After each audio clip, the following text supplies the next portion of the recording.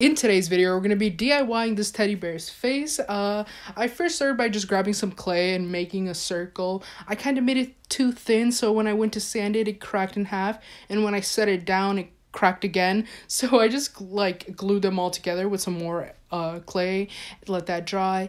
Then I went with this nice bright purple and I did a simple outline of the bear's features, and then I added some rosy cheeks. Then for the background, I thought it looked a bit empty, so I grabbed the lighter purple and made this wavy checker pattern that I really like how it turned out. Now I don't know if to make him a vest in another part, but I just grabbed the bear for now and try to make the face flat since it's air dry clay and it dried weird. But yeah, this is the final piece. I really love how he turned out.